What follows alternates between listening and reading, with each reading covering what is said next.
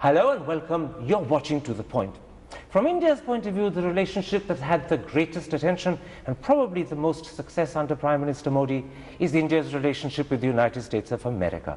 But how is that relationship viewed by the Obama administration and by people in Washington? That's the key issue I shall pursue today with America's Deputy Secretary of State, Antony Blinken. Mr. Blinken, let me start with a simple question. 18 months into the Modi government, during which time President Obama and Prime Minister Modi have met, I believe, some 7 times. How would you today characterize Indo-US relations? I think it's very straightforward for us. President Obama sees the relationship between the United States and India as foundational. Foundational for so many of the things that we're trying to achieve heading into this new century. And when you look at the evolution of the relationship, it's quite extraordinary. Go back 10 years. Trade between our countries at about $30 billion. Now we're at over $100 billion, and the Prime Minister and President have committed to multiplying that 5 times in the coming years. There were no defense sales with our countries. Now there are. That's robust and increasingly robust. Students, 30,000 Indians studying in the United States. Now it's well over 100,000, and we're going to expand that even further.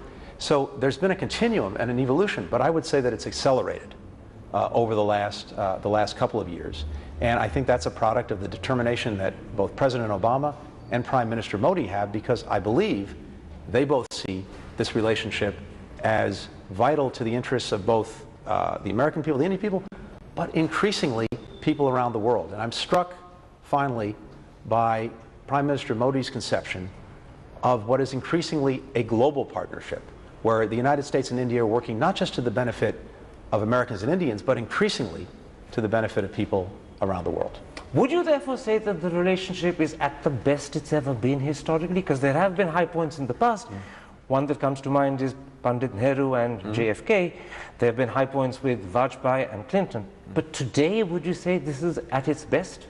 Look, it's always hard to compare, and you're absolutely right that there have been periods of intense cooperation and progress. I think work Americans and Indians did many decades ago, for example, in the area of agriculture, have had profound impacts not only here, but around the world.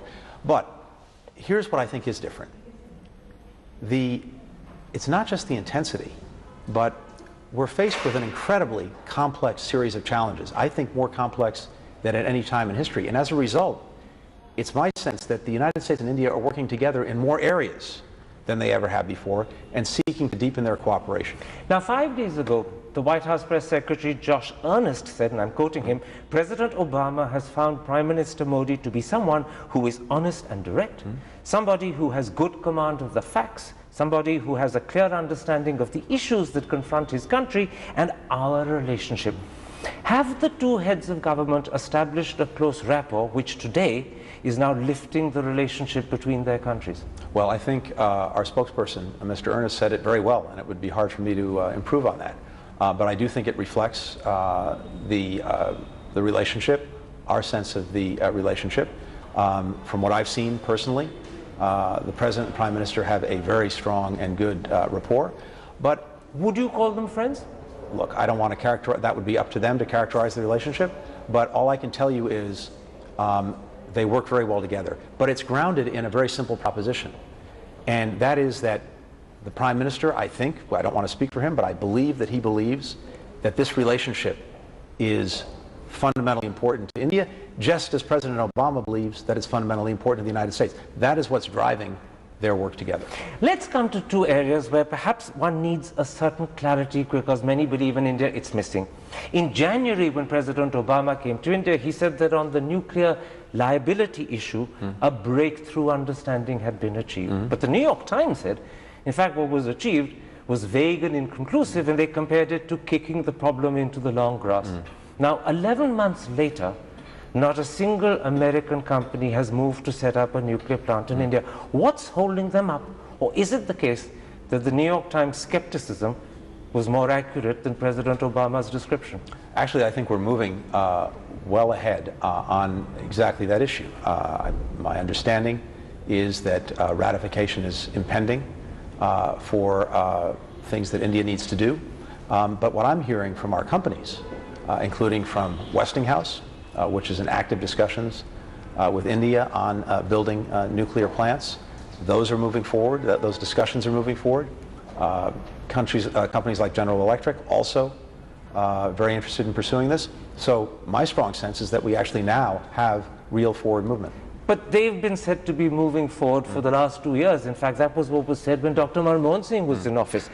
And moving forward hasn't yet led to someone actually doing something concrete and actually signing a deal or arranging for a plant to come up. When will that begin to happen? I tell you what, let's sit together again in 6 months and see where we are. And I will bet you that there is real progress. In 6 months' time, you're saying to me... Let's just arbitrarily, let's look at getting back together in 6 months. I believe that we will see demonstrable progress in that area over the next 6 months. A second issue that's come up, and it's come up literally in the last 3 days, the president of the US-India Business Council, Mukesh Aghi, has said to the newspaper The Hindu that American companies are looking to invest some $41 billion in India in areas and sectors like infrastructure, defense, healthcare, e-commerce and renewable energy. But, he adds, bureaucratic red tape in India and the absence of a bilateral investment treaty is actually holding things up. And what I want to ask you is this. A, is that accurate and can you confirm it? And if it is, have you taken up these issues with the Indian government and what response do you get? So I think we're seeing two things.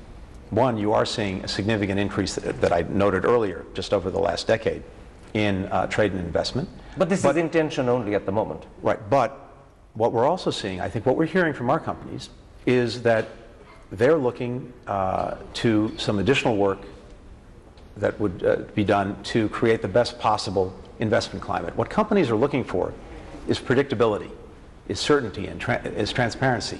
So, for example, regulatory frameworks are very important.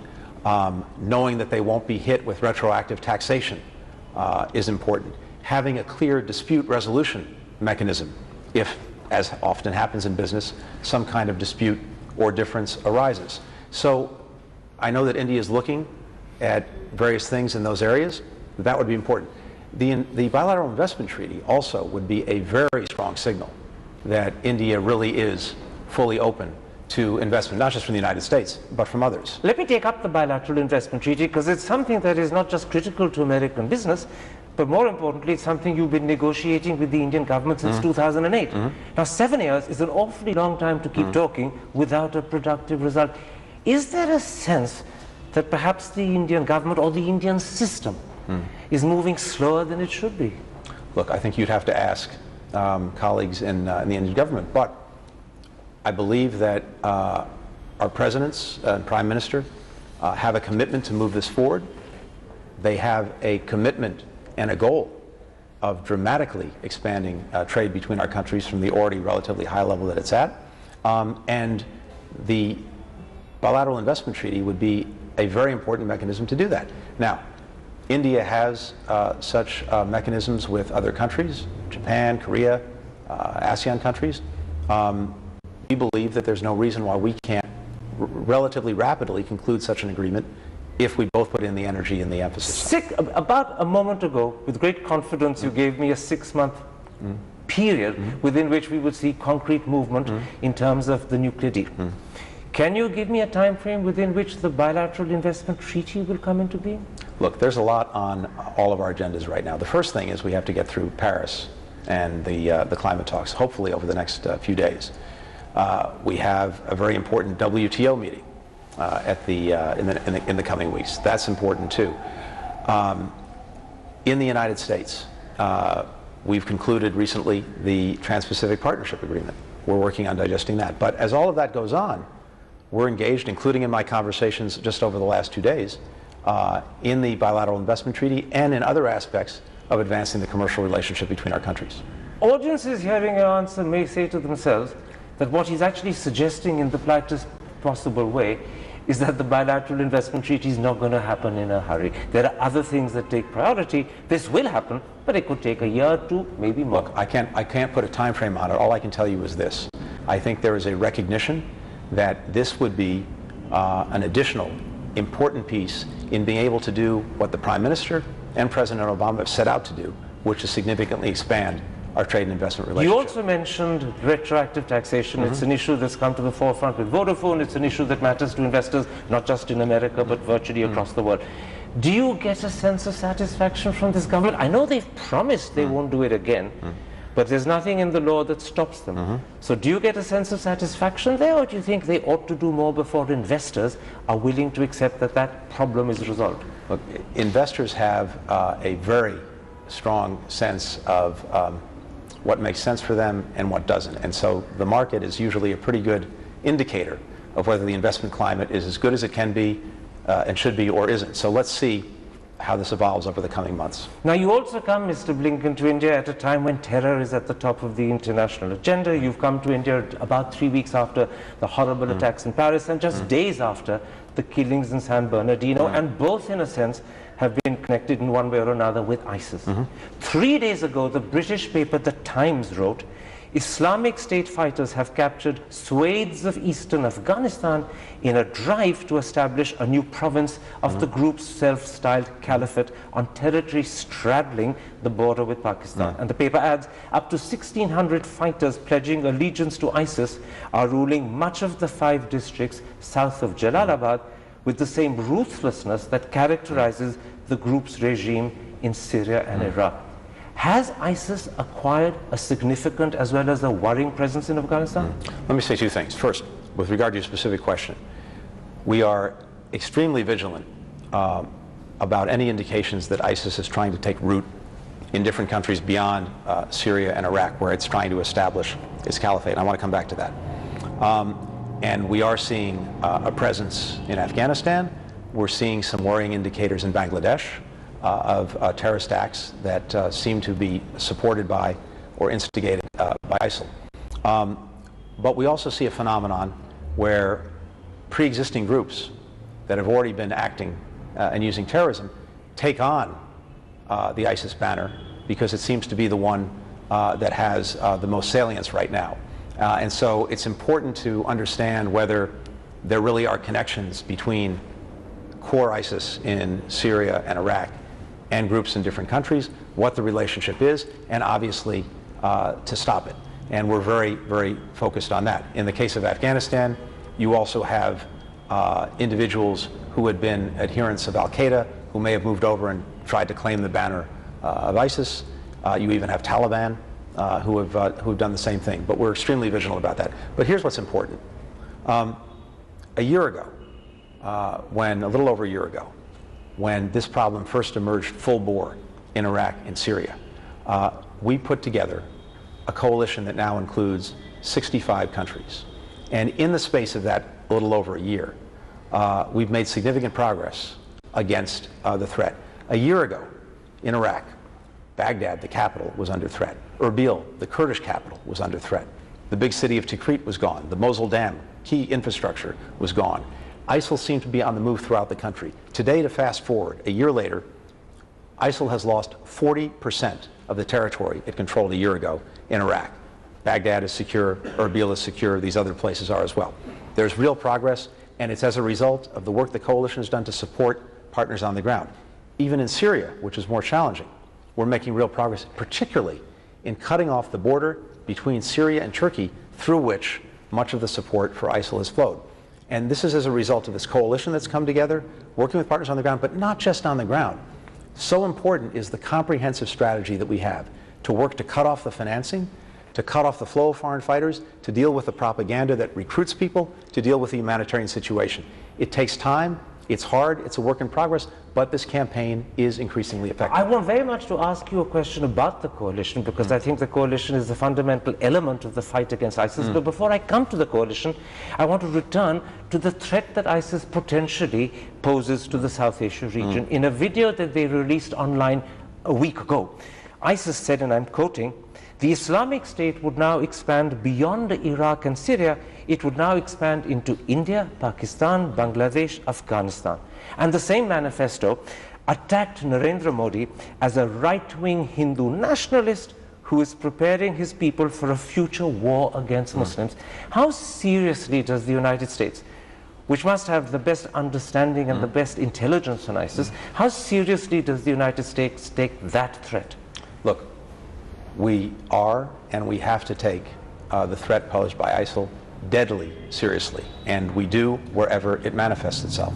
And it's also why we are extremely vigilant and working in cooperative fashion with partners throughout the region and beyond the region to make sure that if ISIL tries to manifest itself anywhere, we're able to stamp it out before it does. Now, one of the things that's happening is, as we're exerting more and more pressure on ISIL in Syria and Iraq, it's looking to distract and it's looking to take action in other places. And at the same time, as we succeed in ISIL, dealing with ISIL in Iraq and Syria, where it's trying to build this so-called caliphate, if you take that away, if you take that foundation away, which is what we're working very hard to do, the entire edifice will start to crumble. What's attracting foreign fighters, what's attracting people to sign up, is this impression that they have that ISIL is succeeding, it's on the move, and it's building this mythical caliphate. As we demonstrate that that, in fact, is being taken away, I think you'll start to see the attraction of the group fade more and more, and it will be much less salient than it could be, even in places like India or Bangladesh or Afghanistan. Let me then, in the context of what you just said, ask you a question about the coalition that you built up, because the fight against ISIL is one which, even if a country like India isn't directly a part of, is deeply interested in.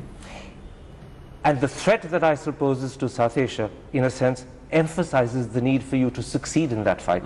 And President Obama, in a speech from the Oval Office just 36 hours ago, committed America to destroying ISIL.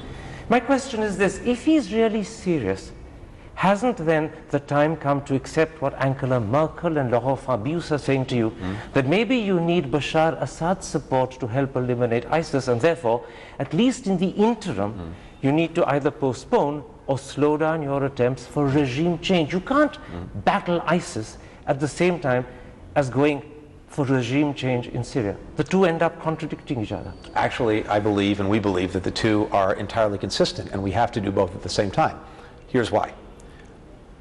Mr. Assad has totally forfeited any legitimacy he had to rule Syria. But beyond that, as a result of the violence that he's persecuted against his own people, the vast majority of his people, it is impossible to conceive of a Syria that is at peace and stable with Assad leading the country. At the same time, that creates an environment in which ISIL is able to fill a vacuum, and not only fill a vacuum, as long as Assad is present, he is a magnet for foreign fighters, for recruits. ISIL's #1 propaganda tool is President Assad. But we believe that, and I believe that the French and Germans would say exactly the same thing, that the way to deal with the challenge posed by Mr. Assad is a political transition that now has more energy and momentum behind it than it's had at any time in the recent past. Absolutely, but the question is what happens to Assad during that transition, because Laurent Fabius has made it crystal clear that in fact he believes Assad must remain during that transition, that in fact the aim to remove him from office needs to be either slowed down and delayed, and clearly Angela Merkel, when she talks about the need to bring Assad on board and talk to him, is suggesting the same thing. So is there not a difference of opinion in terms of strategy and in terms of handling Assad, even if not in terms of the overall goal of defeating ISIS? Two things. Let's focus first on what everyone agrees on, which is actually quite significant. The first time, all of the outside stakeholders in this problem, including not just the Europeans, not just the United States, not just the Saudis and the Gulf countries, but also Russia, Iran, Turkey, all came together around the same table in Vienna. And they agreed on some very important things. They agreed on the need for a political transition. That was a first. But that was before Paris. Yes, but, and I'll come to why Paris has actually only increased that need. They agreed on the need for a political transition. And by the way, they reaffirmed that after Paris. Second, they agreed that negotiations towards such a transition should begin in January with representatives of the opposition and representatives of the Assad regime. Third, they agreed that within 6 months there should be a transition in governance that is more representative of the Syrian people, pursuant to the agreements that were reached in Geneva a couple of years ago that call for, among other things, a transitional governance acceptable to both sides. And finally, they agreed on the need for elections in 18 months in Syria, And they also agreed to work together for a ceasefire as soon as negotiations begin. So in other words, what's agreed is basically an 18-month period in which that transition would take place. Now, you're exactly right that there are differences over the precise status of Assad at different points in that period. That still needs to be worked out. And those are the issues on which you need to convince Laurent Fabius and Angela Merkel. Are you making ground with them, or do you think that those differences still need to be sorted out? No, I think we're very much in the same place with the French and the Germans. I think where there are differences are more with the Russians and, of course, with the Iranians, who present a real challenge. But here's another very important fact, why this has changed and why there's at least more of an opportunity without exaggerating its potential. And that goes to Russia's intervention in Syria. That's had a couple of very interesting consequences. First, it's increased Russia's leverage over Assad. He owes them. But more important, it's increased the conflict's leverage over Russia. It cannot afford to sustain what it's doing. And I don't mean economically, I mean politically and strategically. It is at risk of alienating virtually the entire Sunni Muslim world, including 15% of its own population that is Sunni Muslim, because it's perceived as being in alliance with Iran, Hezbollah, and Assad. It is now showing a much greater interest in this political transition because it knows that it needs to get out of the problem it's created. Mr. Blinken, let's take a break at that point. When I come back, I want to talk to you about India and Pakistan. You're in India today, you'll be in Pakistan this evening. I want to talk to you about the relationship between the two countries as well as the problem of terror that bedevils that relationship. That's in a moment's time. See you after the break.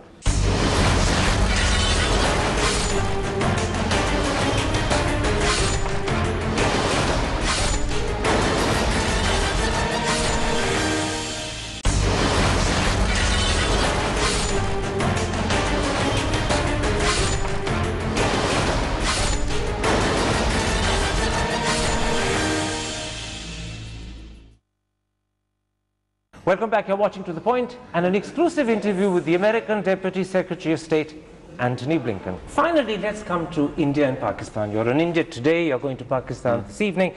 As you know, the two countries, after a prolonged period of not talking to each other, they almost seemed as if they were sulking, have actually now begun a process. The two national security advisors have met in secret in Bangkok. They had a 4-hour meeting. The foreign secretaries have met. The Indian foreign minister is going to Pakistan this evening, and Sartaj Aziz, her counterpart, has said that he hopes that a schedule of talks can be announced and put in place. How do you, the United States, view the fact that dialogue could be resuming between India and Pakistan? Well, we view this as very positive.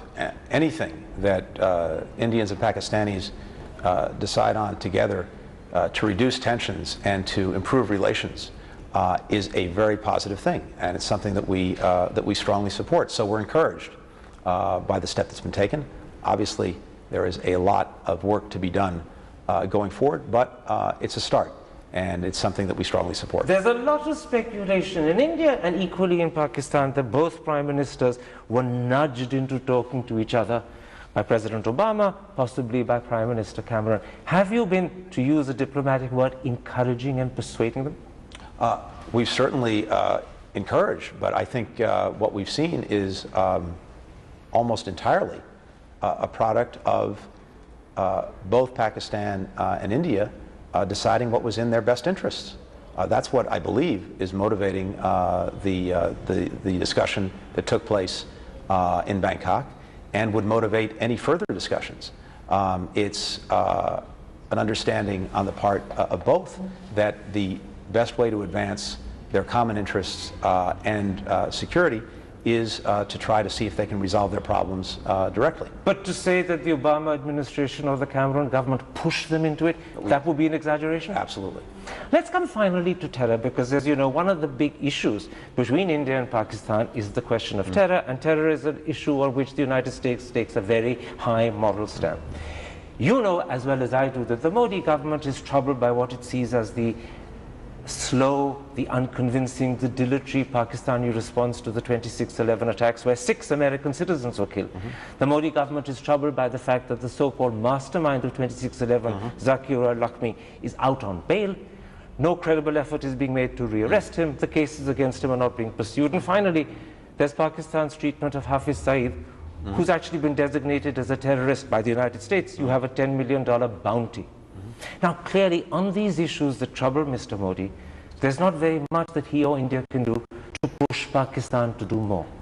But is the United States equally helpless? Or is are these issues of low priority for you? Well, first, and you alluded to it, we're bound together by Mumbai and by 2611, because as you rightly pointed out, along with the many Indians who were killed, were 6 Americans. And as a result, even if Americans hadn't been killed, we would have stood with you as we did. But it's resonated even more because we together lost lives to terrorism. And so we've stood with you on Mumbai from day one. We continue to do so.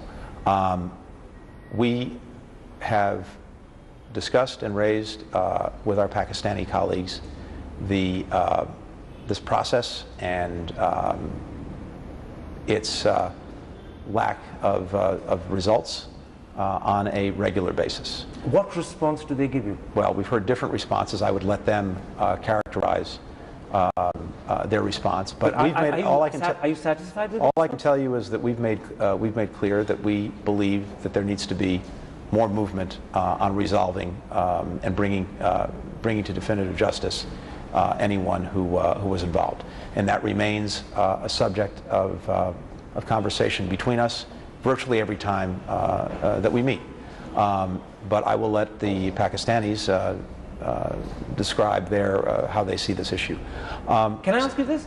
Are you satisfied with the responses? Do you get a feeling that they're hearing and acting, or do you feel they're hearing but perhaps turning then a deaf ear afterwards? I don't think anyone will be satisfied until justice is done.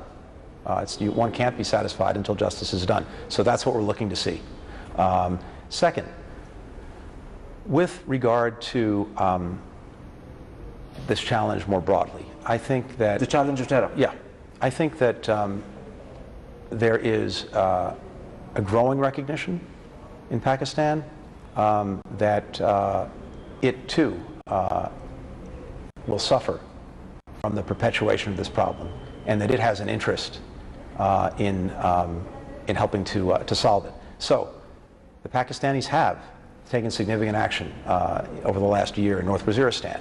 They've also been significantly victimized themselves by terrorism. I think that's contributing to a growing awareness of the need to deal with this problem effectively. You're absolutely right, Mr. Blinken, when you point out that the Pakistani government has taken effective action in Waziristan. You're right when you point out that Pakistan itself is a victim of terror. But what comes to my mind is the fact that last month, November, General Raheel Sharif, the Pakistani army chief, visited Washington. He met Vice President Biden, he met Secretary of State Kerry, and both of them congratulated him and applauded him for the tough fight against Pakistan Taliban. But did either gentleman point out to him that why not take similar action against the LET and Jaish and the Pakistani jihadi groups that target India? Because the big difference in Indian eyes is that General Raheel Sharif is fighting Pakistan Taliban, but he is allowing a fairly free hand to the LET and Jaish who target India. Did you point out that dichotomy and inconsistency to him? Yes. You did? Yes, and we've said it publicly and we've said it privately and repeatedly. But we're also holding General Raheel to his own very important statements and commitments, that there is no distinction among terrorists. A terrorist is a terrorist is a terrorist, whether it is the Pakistani Taliban, whether it is LET, whether it's the Haqqani network, all the same thing, need to be dealt with. And that's something that he said. So we're holding... Do you believe what he said? Because the distinction is apparent when they don't take action against LET. So, indeed, it's important that in our work with Pakistan, that we continue to engage them on the need to act against all terrorists, and not only inwardly directed terrorists who immediately threaten Pakistan, but outwardly directed terrorists who threaten India, or threaten the United States, or threaten Afghanistan. You said something a moment ago that will be heartening to Indian audiences and to the Indian government, that you actually raised this issue with General Sharif. You pointed out to him that he needs to take the same action against LET and the terrorists targeting India as he is doing against Pakistan Taliban. When you raised the issue, what sort of response did you get? Well, all I can say is this. We are looking to his own standard. This is a standard that he himself set. in making it clear that there should be no distinction among terrorists. And it's important, of course, that that manifests itself in action, but it's a very important statement, and it's something that should be the basis of our collective action going forward. My last question. Do you believe that what has happened in 26/11 was simply the work of non-state actors? Or do you accept reports that have come out as a result of evidence from David Headley, who in fact gave evidence to the FBI, reports that have come out in books by Adrian Smith, that suggest that the connections to the Pakistan establishment, the Pakistan Army, the Pakistan ISI cannot be ignored? I think we have to see that justice is done in a thorough manner, and that we are able, through the process of establishing exactly what happened, who was responsible, how it happened, exactly what those facts are. That's one reason, among others, that we need this process to move forward in a more conclusive way. But let's let the facts emerge and speak for themselves. And this is a priority for you. This is not simply an issue of diplomacy that you're committed to, but it is a priority because American citizens were killed in 26/11. This is a priority for a number of reasons, but it starts with the fact that Americans were killed, but it is founded on the proposition that if acts of terrorism remain unaddressed, then the problem is simply going to get worse. But it's also a conviction that it is ultimately profoundly in Pakistan's self-interest to also do everything it possibly can to arrest this problem, because we know that this is something that can come back and bite Pakistan as well as others. And is biting Pakistan, because as you said, they are great victims of terror themselves. They are. Tremendous losses. And again, my sense is that there's a growing awareness of that. At the level of General Raheel Sharif as well. Again, we go to what he said, which is very important.